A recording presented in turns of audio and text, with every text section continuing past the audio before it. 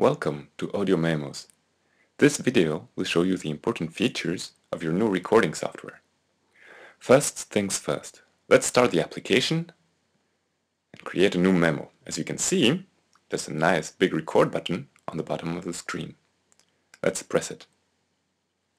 Welcome. You can easily pause your recordings at any time. Playing it back is just as straightforward. Welcome. You can of course add a title to your memo to help you find it back later. Let's do that. Touch the cell containing the current title. A little X appears on the right. Press it. This erases the title. Then just type what comes to your mind. When you're finished, press Done. This will bring you back to the list of recordings. As you can see, every item on the list displays the most important information about a memo. If you want more details about a memo, just press the arrow next to it. Now, imagine you want to add one more thing to that recording you've just made. It's easy. First, press Edit. Then, press the Record button. To Wonderland. Not convinced this was what you wanted to record? No problem. Let's go back and change it. Confirm. To the real world. There. Welcome to the real world. Now, let's get a copy of this memo on a computer. First, make sure your computer and iPhone or iPod are connected to the same wireless network. The network indicator in the status bar on top of the screen indicates we're connected to a wireless network. We'll assume it's the right one. On your computer, open a web browser and go to amazon.com.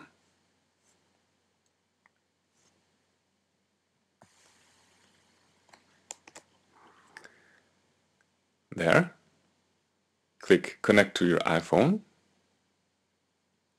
The first time you do this, you get a warning message on your iPhone. Read the message and select Enable to go on. Go back to your web browser and connect again. As you can see, a list of recordings appears. Select the one you want to record and make a right click on it.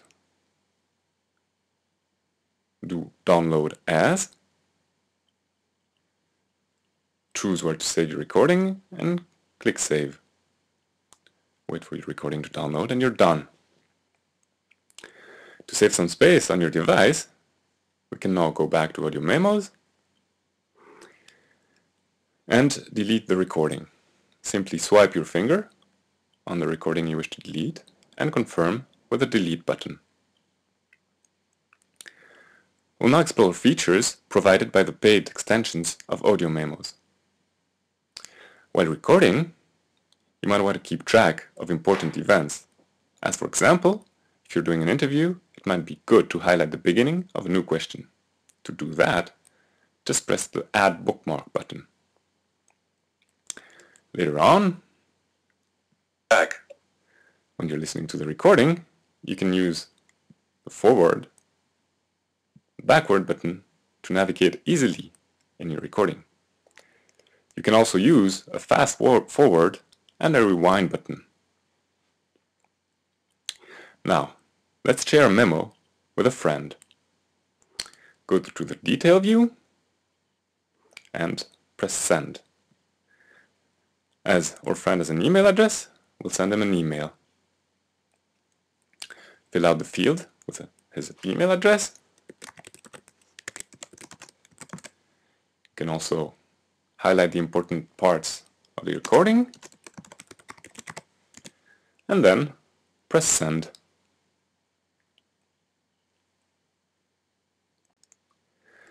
Next, let's create a new memo.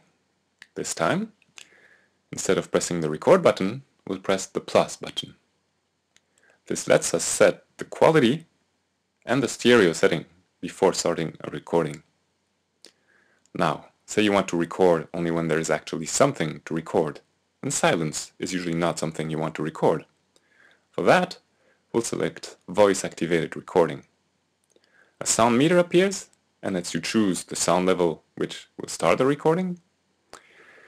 You can also choose how long the sound level can stay under the threshold without stopping the recording.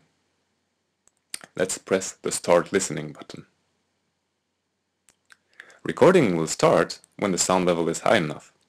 As you can see, the sound meter turns from yellow to red when this happens. The standard sound meter and the pause button also give you an indication that recording is taking place. Another way to start or stop a recording is using a timer. It's quite straightforward. Just set a time interval, press Start Timer. When the timer reaches 0, recording will start or stop accordingly. Now, imagine you have two recordings of a speech and you want to put them together.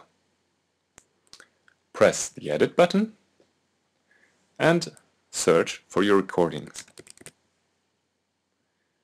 Then you can select them and press the Merge icon. Put part 1 on top and press Merge. If your recording contains a too long applause at the end of the speech, you can easily cut it out. For that, go to the Detail view, press the Copy icon, and select the part of the recording you want to keep.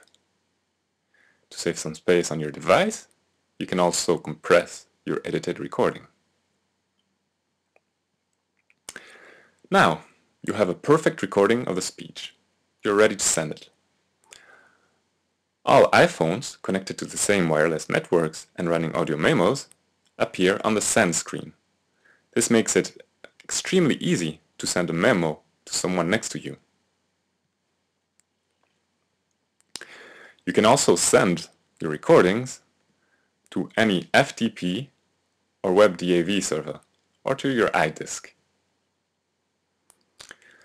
Another nice feature is you can access your memos using the Finder, either with the web browser method. Your iPod or iPhone and your computer have to be on the same wireless network. On your iPhone, press the I-shaped button. On the screen, you now see a link composed of numbers. Remember that link. On Mac, go to the Finder and press Command K. In Windows, open the Explorer and press Alt. A menu appears. Click on Tools, then on Map Network Drive. In both OS, you now have to type in the link you got from your iPhone or iPod. Once you've typed it in, you can press the Connect or Finished button. As you can see, you can now access your recordings as normal files in the Finder. If you are interested in these extensions, you can find them in the info screen pressing the Browse and Buy extensions. To get a detail on an extension, just select it and then you can buy or find another extension that fits your needs.